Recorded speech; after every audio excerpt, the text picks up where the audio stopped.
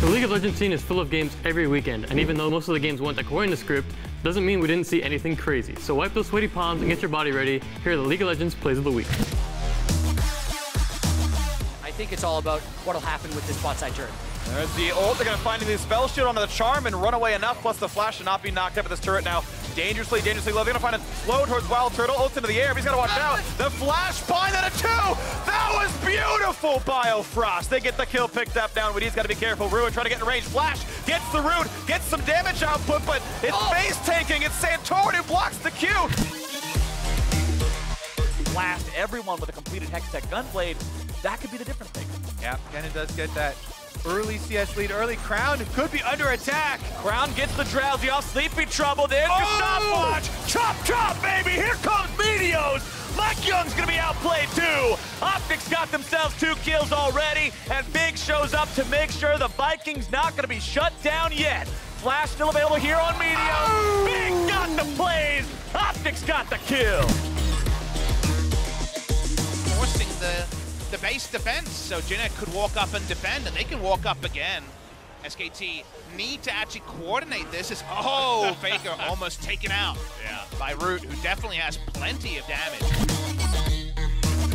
Jinnet gonna win this game? Yeah, Jinner's gonna win. Emperor's Divide. Okay. He gets back. All right, let's see what King can do. He's going in 1v4, trying to stop them here. He's gonna kill Root. He did it! And he's gonna kill the Karma. What has he done? That's Ash's Pikachu! He's going to evolve here in a Raichu. He goes down to Malrong, but he's done the job anyway. Hoping they can find some way safely into Baron control. Yeah, you're kind of wondering how is 100thieves going to find a fight. They're trying with the Sivir and Aatrox ultimate right now to get Nisqy. They're going to try for him right there. Banquer's a flash away. Not going to be hit by this deployment. A big stun given across means the reason Aframu's days are numbered. Blitzkrieg finds that first kill. Kennen over the top finds 2 more stuns. In comes Ryu trying to build some space, but Zazel has the 2nd kill already. Amazing's going to drop for the 3rd. It's 4 kills, and only Bang is left alive. The rest of the squad, though, already dead. And you thought you caught Nisqy, but instead it's 4-1. The face of Tarzan. That is one of the sickest plays. That's the read from downtown. The goal is real. Nuclear.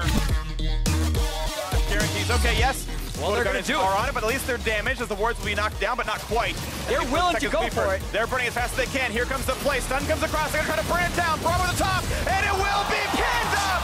Smoothie picks up the smite, and Acadian will drop. Is there any more, though, as the TPs come across? It's just the 1 kill. The smite. Smoothie makes the game-saving play.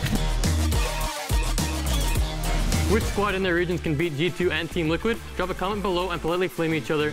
If you want more in-depth League of Legends content, make sure to tune in to Inside Esports every Monday at 8 p.m. EST or check out our socials at Squad State. See you later.